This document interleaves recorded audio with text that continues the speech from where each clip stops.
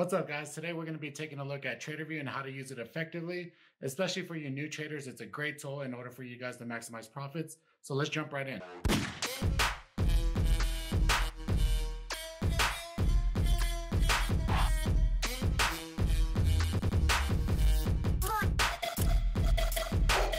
Welcome back, guys. This is Cruz for New Age Wall Street.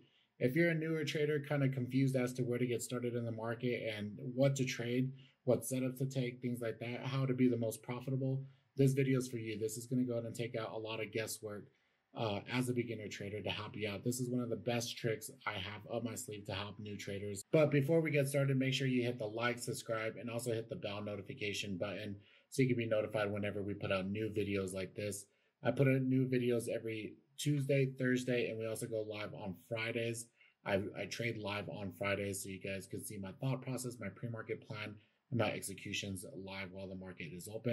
And we also do a Sunday stock study every Sunday as well, where we do some type of psychology things, risk management. We also go over the tickers that we're looking at for the week as well. All right, guys, so we're going to go ahead and jump right in. And this is something I call your trader identity. This is something that is going to help you tremendously to know who you are as a trader and how you trade and how you're most profitable as a trader. So this is your Tradervue, right? So this is what you're going to get when you first log into your Tradervue and you're looking at it. And this is really old. I don't use Tradervue anymore. I have an Excel sheet that keeps track of all my trades since I started trading options. Tradervue makes you pay when you, in order for you to keep track of your options trade. So I don't use this anymore. These are old stats, but we're gonna use them today for our trader identity. So what you're gonna do to start off with is you're gonna make. You could grab a sheet of paper, or you could grab anything that just to draw this out, right? So we're gonna make a person, right? Oh, that was horrible. So let's try that again.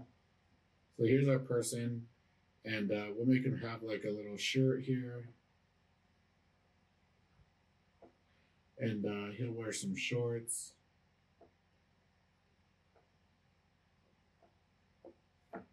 And this is our person, right? So this is our trader. So we're gonna name him Dave, the day trader.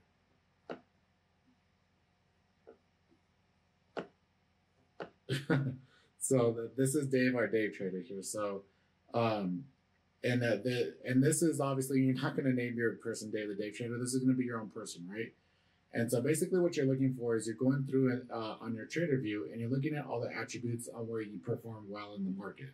And so and then you want to be able to gear your trading towards that in order for you to go ahead and be profitable. So you're not going to take setups that aren't going to be where you're not going to be profitable, right? That would be stupid. So you want to take the setups that you have that have the highest probability of you being profitable.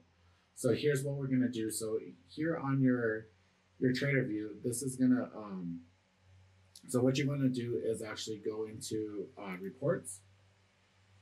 And so this is my reports that I had from last year into, I think, beginning of January or so, when I started trading more options. And there's a lot of information in here, guys. There's a lot of stuff going on in here. And so you want to go into your detail tab. So in the detail tab right here, right? So in the detail tab, you're going to have these graphs here. So these graphs here show you. So this is performance by price. So these are all the tickers that are in between these different price ranges.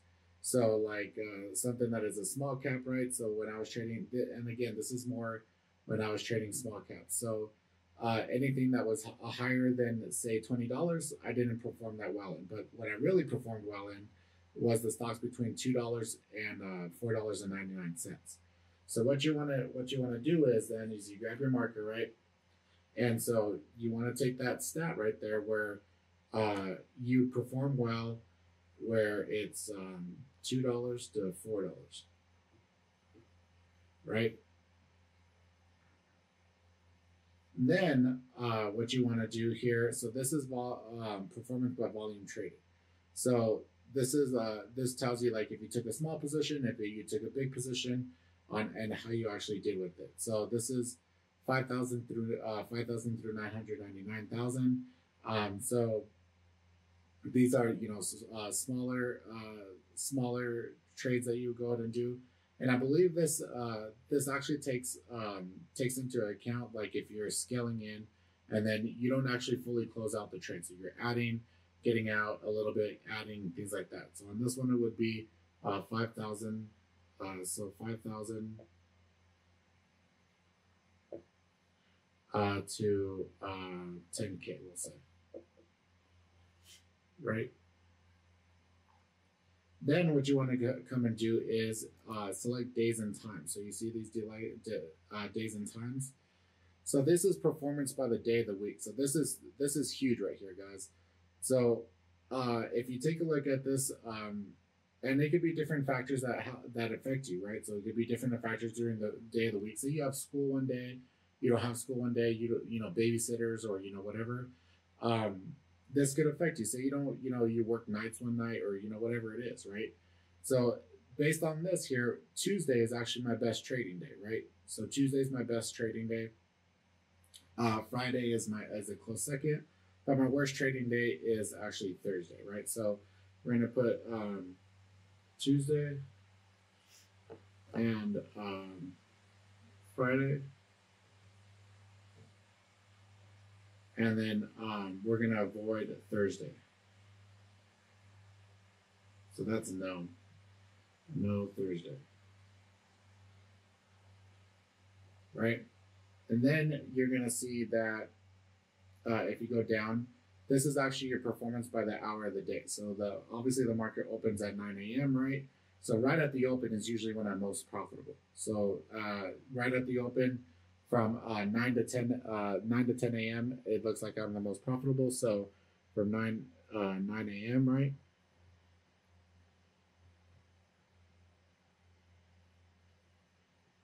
And then it looks like I start giving some money back towards the after the market opens, and then I eventually maybe make some money back here towards the middle of the day, and then at the end of the day I don't do too well either, right? So I want to avoid the 10 o'clock hour and then avoid the end of the day.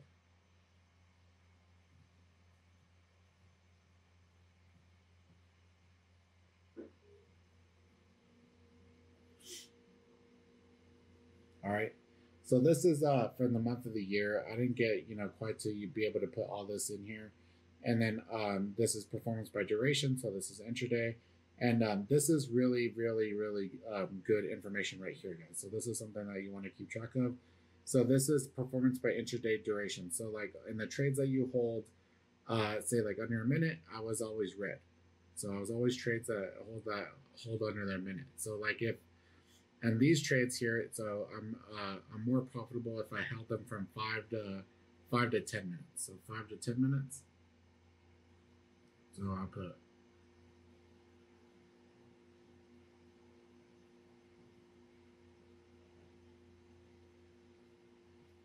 right.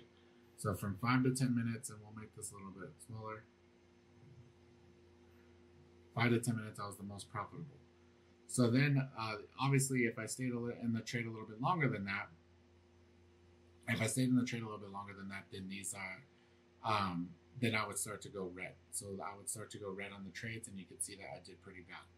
Then you see these longer ones, right? So these are probably like short positions where they're like all day holds, and you can see that I was really profitable around in this area. So 5 to 10 minutes or all day holds, right? So then, so that's that for this page, right? Here, if you go into instrument, it's going to give you where this is performance by instrument volume. So instrument volume means meaning how much it actually how much it traded. So I'm the most profitable in between 5 and 9, 9.9 million. So 5 through 9, we'll say 10. We'll make it 10 million, right? So this is so that's pretty much it. So that's pretty much that's a pretty good analysis of what the stats that you have as a trader, right? So what you want to do is then once you take all the stats, is you want to take a good look at it, right? So what you want to focus on a trader is these stats. So these stats that you have right here. So you as a trader, right? So you as Dave the day trader, you want to focus on stocks that are between $2 and $4. You want to keep your positioning between 5,000 and 10,000, and then you want to trade on Tuesdays and Fridays. So on Tuesdays and Fridays is when you want to focus on your best trades and your best setups, and then on Thursdays, I'm not telling you not to trade on Thursdays. That's kind of crazy. So I mean, if you can, that would be optimal. Optimal if you cannot trade on Thursdays, right? So that would be optimal. But if you do trade and you do decide to trade on a Thursday, then that's probably a good day where you want to size down and you want to probably take it a little bit more easy. Maybe not take as many trades on Thursday because you know that there's something going on where you just don't perform as well on Thursdays. Then when you're taking these trades, right, you also want to make sure that you're taking these trades around in the 9 a.m. around the opening of the market hour, and then make sure that you're getting out of them within about 5 to 10 minutes, or if it's going to be an all-day hold. So after 5 to 10 minutes, if it isn't doing exactly what you want it to, go ahead and get out because you know you're going to start losing money. Unless it's looking good for an all-day hold, then you could go ahead and do it. Then you also want to avoid trading around the 10 o'clock hour. So around the 10 o'clock hour and the end of day. And these are all stats that you want to put into your Tradervue that you want to take from your Tradervue. So when you're a new trader, you don't have any of these stats. You don't have any of these stats to go off of because you haven't traded before, right? So your goal as a new trader is to go out with very small size and to take these risks on these trades. So then you could start building your trader identity. So then you can know what the best probability of you trading successfully is, and for you to be the most profitable as a day trader. So you don't want to. So if this is your trader identity, right? So this is your trader identity. You don't want to ignore all this, and then you go trade stocks that are $20, and then you trade exclusively only on Thursdays, and then you're trading the end of day, or say you wake up late. Say like you wake up late and you can't trade that 9 o'clock hour, and then you start trading around 10 a.m. But this keeps you safe, and then you already have your persona that's made up as a trader, that you know that this is what you need to focus on during this time, and all these marks come into conjunction all in one, then you will be the most profitable trader that you can. So if instead of you being all willy-nilly and you trying to hit every single trade all throughout the day, different price points and things like that, you want to wait till you get all these matched up, and that heightens your probability of being the most profitable as a day trader. Oh, and so the other thing is that I'm not telling you that you can't focus on anything else other than this, right? So your trader identity will always it'll always mature. So as you're growing as a trader, as you're going on your trading journey, your trader you will always mature as a trader, and these will change. So say you start trading a different instrument like I do, like I trade options. Say you start trading futures. Say you start, something changes in your life. Say you have you break up with your boyfriend, girlfriend, or just something different changes in your life. This is always going to change. So this is something that you want to come back to and always reference to whenever you feel confused in the market and feel like you're not being as profitable as you can be. You want to come back, look at what your trader identity is for that moment, and hammer in on these stats that you have so that you can be the most profitable. So 6 months from now, you may be more profitable in something that's $10, right? So I'm not saying not to take a trade that's outside of these criteria, but if you do take a trade and you want to work at being and adding to your playbook as a trader, then I would say to size down and use less size and use a lot more risk management, because you're not as proficient as a trader trading those types of instruments, those different price points and things like that as a trader. So yes, hammer down and use these stats to be most profitable, right? So this is what you want to focus on, but also on the weak points you could also focus on as well. Use proper risk management as long as you size down as well. So that's it, guys. That's the video here today. I think it's very, very important for you to develop this trader identity, this trader persona, trader DNA, if you will. it will help you tremendously to know yourself and be self-aware as a trader on what to look for when you're actually trading, so that you're not just going into trades blindly. You're actually looking for the right type of trades to actually to actually execute on. Make sure you hit the like and subscribe button, guys. Also hit the bell button for notifications, and we'll see you guys in the next video. Make sure you stay money biased.